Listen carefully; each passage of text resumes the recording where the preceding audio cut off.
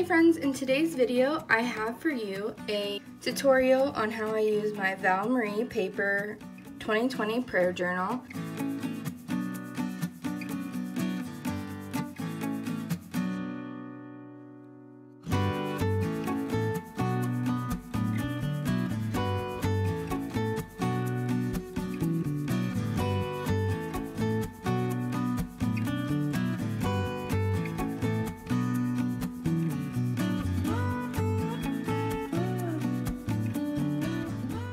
This is my prayer journal for this year, 2020, but I'm going to demonstrate how I use it in this 6-month prayer journal that I had last year. I didn't use a couple sections out of it because the new year came and I got this one. So I will show you the prayer journal in this, but I'll also show you what it looks like in here. So when you open up your prayer journal, it has like a little welcome letter, and over here there's a pouch for you to keep some stuff in if you need.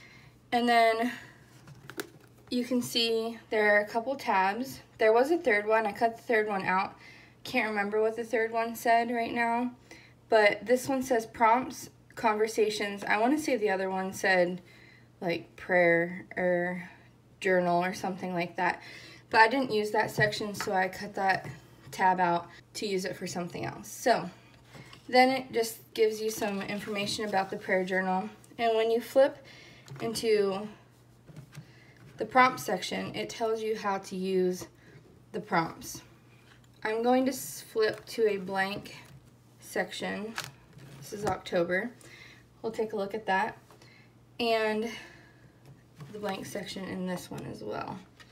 I think the main difference between the two is that the yearly is already labeled with the months, and the 6 months journal is not labeled with the months yet. There's also a couple extra sections in the yearly that you don't get in the 6 month, but we'll go over that in a second. So when you start in your yearly, the first thing that they have you do is the challenge. It says write a goal that will help you make prayer a habit. So what I've been writing in this section lately is to pray before I get out of bed in the morning. The 6 month doesn't have the challenge, so that is one thing that's different about the two. And then the next section that you can write in is the world and nation, and I do have that section in the 6 month journal as well. So things that I might write in this section might be prayer for our nation's leaders.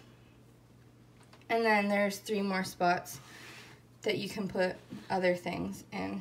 The next section is my community. So this is pray for needs in your church, neighborhood, or city. They do have that in both journals as well.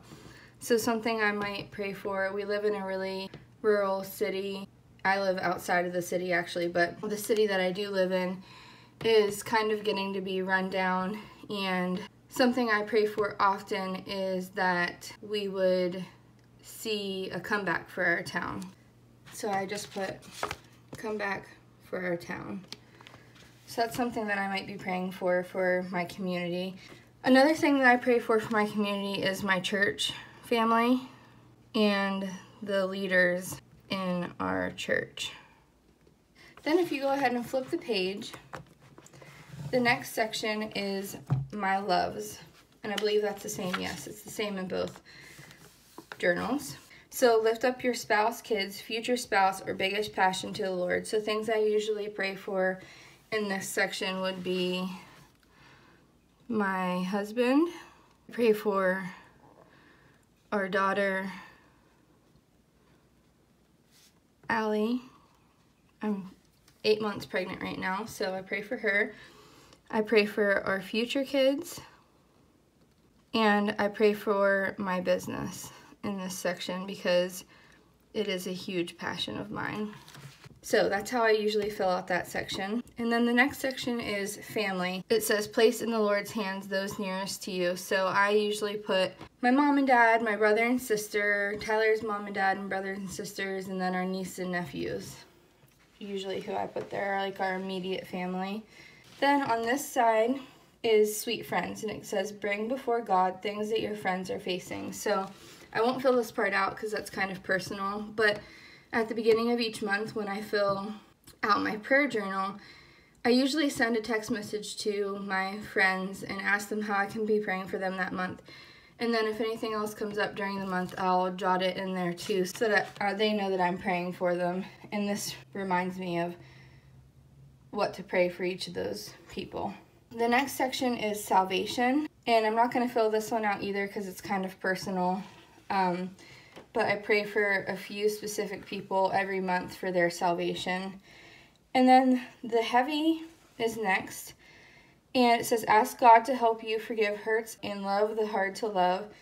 I haven't found that I needed to use this section for that so much. So what I usually write in there is other heavy things that are weighing on my heart, such as families of fallen soldiers or those who are trying to conceive or have miscarried. So that's what I usually write in the heavy section so that I can be praying over those people. The next section is personal. It says share with the Lord your current needs, trials, and fears. So you can write some personal things that you are praying for yourself here. And that's the same. They give you a bunch in the 6 month as well. And then this is where it gets really different between the two.